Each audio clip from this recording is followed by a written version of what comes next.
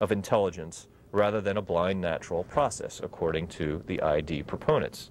And supporters of this idea are basically saying they can detect scientifically rather than through faith the very footprints of a master designer inside our very cells. This is a cool idea, and you can see why many people would love to embrace it. It's far more appealing to many of us than the idea that we're the genetic cousins of mollusks. If there's a designer, we humans can continue thinking of ourselves as special and unique. If we evolved, well then, we're just part of a very big family tree. An idea some consider to have a certain majesty of its own, but that others find objectionable. Now, the followers and proponents of intelligent design said we're not biblical creationists. We don't view Genesis as a history book or a science text. And on the surface, intelligent design seemingly doesn't invoke any particular religion or scriptures. It pointedly avoids even attempting to identify the designer. It said that they can detect design without pinpointing the designer. And that doesn't have to be God. Maybe it's space aliens, who knows? Actually, that's one of the things they say it could be.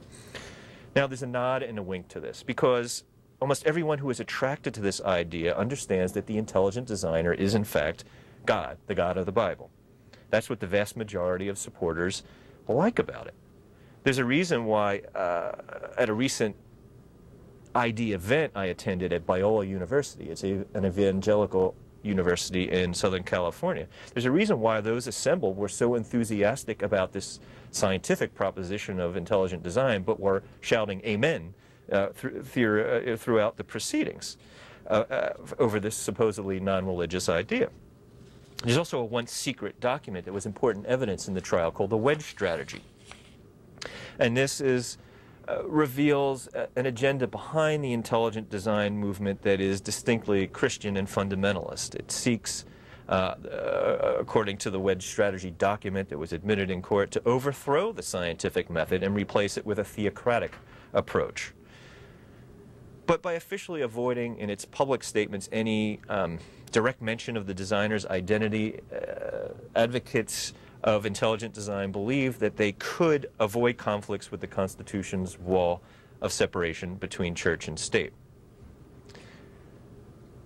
So the Dover School Board, which initially had been talking about introducing a creationist lesson plan into the schools, realized that wasn't going to pass a constitutional test. And then they heard about intelligent design and thought, well, maybe this is a way to strike what a majority of the board members thought would be balance for our students, because the leaders of that school board were worried about what would happen to their children if they only thought evolution was true and they didn't believe in a creationist philosophy, that their souls could be in jeopardy. That's what some of the board members feared. And so they felt they were doing a great service to their school children and families by insisting that there be a balance in the science classes.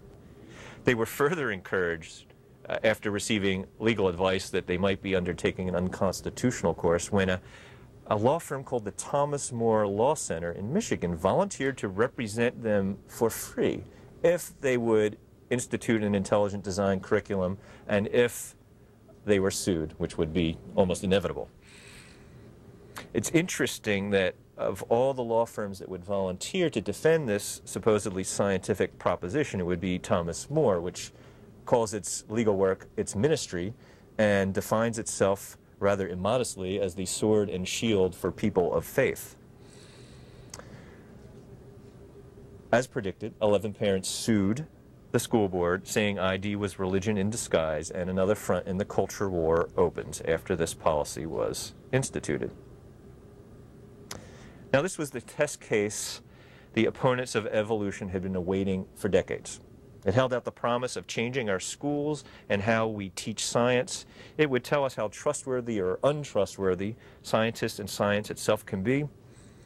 And it had the potential for defining or redefining the meaning of religious freedom. Is religious freedom protecting our children from an inappropriate religious teaching in our public schools?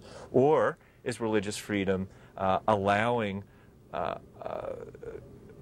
intelligent design to be taught to counteract what some viewed as the godless and irreligious theory of evolution. The community was divided over this question. It became very clear that the story behind Dover wasn't really just an argument over where we come from. It was also about where we're going as a society. And that's what is so fascinating about this story. So I thought I'd read to you a couple little snippets from the book. And I'll set up the first one. It has to do with the very first person I met as I arrived at the trial in Harrisburg, where the Kitzmiller versus Dover took place. And it was a fellow working the media gaggle handing out flyers to an event in Dover that was going to balance what he viewed as the propaganda being spread in the courtroom. And so he hands me this little invitation to the Evolution is Stupid event in Dover in the fire hall during the trial, which was a presentation that was going to be by Dr. Dino, who I previously mentioned to you. So I will just read a little with that set up. And the fellow who was giving out these flyers was named Reverend Grove. Reverend Grove appears to be keeping a mental list of all those he meets in the courthouse hallway, as well as those who testify in the case. A list of who will be headed to heaven when Judgment Day arrives, and who will, in Grove's estimation, be taking a more subtly direction. His world is a comfortingly or terrifyingly straightforward place. Either you believe in the literal truth of the Bible, that God created heavens, earth, and man in 6 literal days, or you are damned. Those Darwinists won't know what hit them, Grove says quietly. A pale, auburn-haired woman walks stiffly past the Reverend, looking straight ahead as she plunges through the doors into court. She is a former member and past president of the Dover School Board, but Grove does not offer her a green flyer or any sort of greeting. He just purses his lips and once again shakes his head slightly. It appears Casey Brown is on Grove's second list. That she has done good works serving her community and her church for many years doesn't much matter. She has, in the view of Grove and many other citizens of Dover, betrayed her own, taking the side of the godless ACLU, the evolutionists, the poisoners of young minds. Evolution is the road to atheism, Grove explains. Our children's future is at stake. Our children's future is at stake. This is probably the only statement Reverend Grove will make during the course of the trial with which Carol Honor Casey Brown can unequivocally agree. As she comes to court to testify about her long tenure on and rancorous departure from the Dover School Board, she can still scarcely believe it has come to this: a community divided, families divided, friends divided. Children have been ridiculed in the schoolyard for being open to the concept of evolution, taunted and mocked for being related to monkeys. A Dover High School student's senior project, a 16-foot mural depicting the ascent of man from lower forms, which had been donated to the school and displayed in a science classroom, was taken down and burned, not by vandals, but by a school district official, with the tacit, if not gleeful, approval of school board members. Casey, meanwhile, having expressed her opposition to introducing religious ideas into public school science classes, has received hate mail and crank calls and angry stares in the street. And now she sees it all spinning out of control. Dover is no longer just a small town, a small school district, a tightly woven community.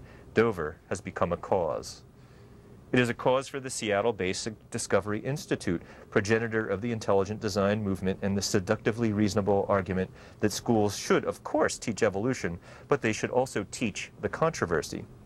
It's a cause for the Americans United for Separation of Church and State and the American Civil Liberties Union, which has fought every significant battle over evolution in the country since and including Scopes, and is facing dozens more across the country. It's a cause for the massive Pepper Hamilton law firm of Philadelphia, which has donated the manpower and monetary muscle to champion the view of parents who sued and who see Teach the Controversy as a stealthy method of injecting religion into the classroom instead of keeping it at home and in church. And it's a cause for the Michigan-based Thomas More Law Center, a law firm launched by the billionaire founder of Domino's Pizza with a mission to return religion to the public square, billing itself as the sword and shield for people of faith.